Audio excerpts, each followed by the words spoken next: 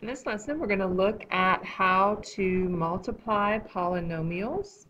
Your essential question is, how do we multiply polynomials?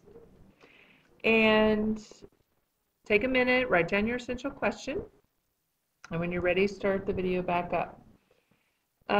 When we multiply polynomials, you're going to see the directions say, find the product. It's saying find the product because the product is an answer to a multiplication problem. And so one thing I want us to really understand is I want us to understand what are the factors of the problem and what is our product. And so just looking at a very basic problem, 3 times 4. I mean, this is something we've done in elementary school. 3 and 4, remember, are called the factors. They are the factors that create the product of 12. And that's just really important because our products and our factors are going to get way more complicated at this point. So here's an example of a monomial, negative 5c to the third, times a trinomial, 9c squared minus 8c minus 5. So I'm asking you to find the product. I've given you, excuse me, the factors. These are the factors. Now, hopefully when you look at this, you're just like, oh, wow, that's easy. All we have to do is distribute.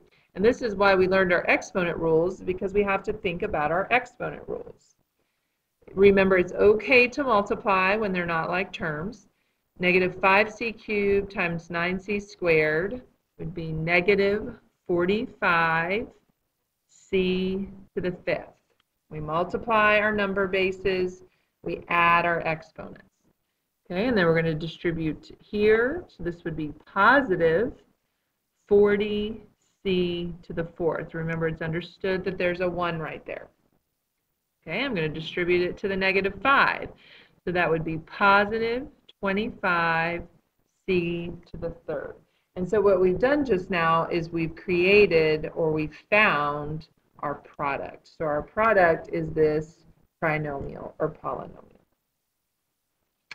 Okay, so for the next problem, I'm going to give you 2 different methods to use because I know all of you have different learning styles. And we're going to look at the same problem but using 2 different methods. And so one method is called the box method. Okay?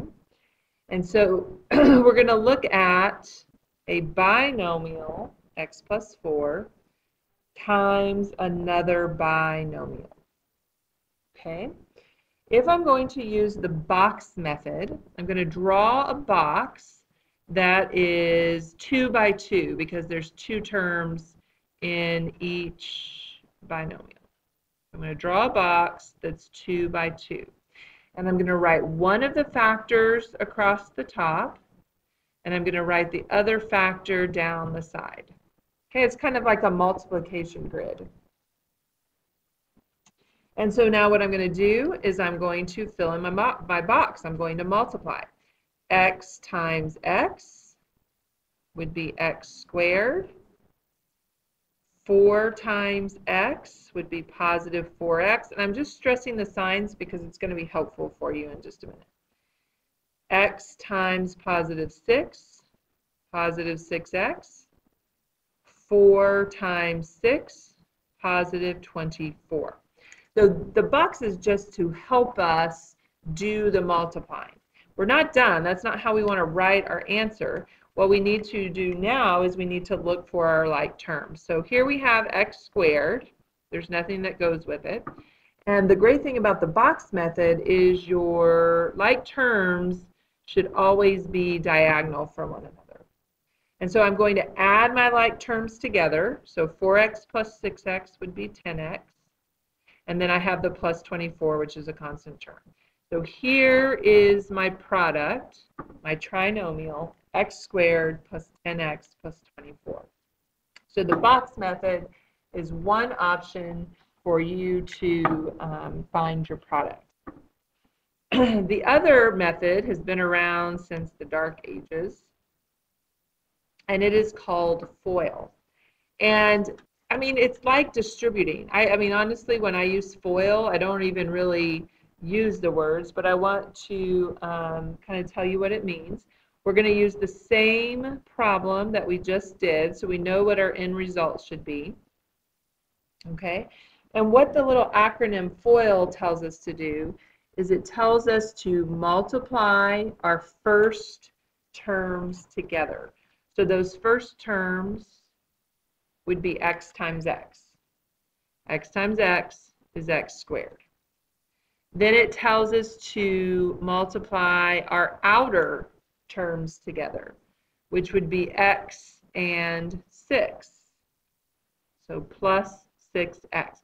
So all we did here is we took the x and we multiplied it by every term in my second binomial. Okay, easy. Some of you might like this method better. The I stands for inner terms. So now I'm going to multiply the two inner terms, which would be 4 and the x. So 4 times x is 4x. And then the L stands for last. We're going to take the 4 and the 6, and we're going to multiply 4 times 6, which is 24. So again, we took the 4 and we multiplied it by both terms in the second parentheses. And so now, just like we did in the box method, we're going to look for our like terms, which in this case, they're right here. So it would be x squared plus 10x plus 24.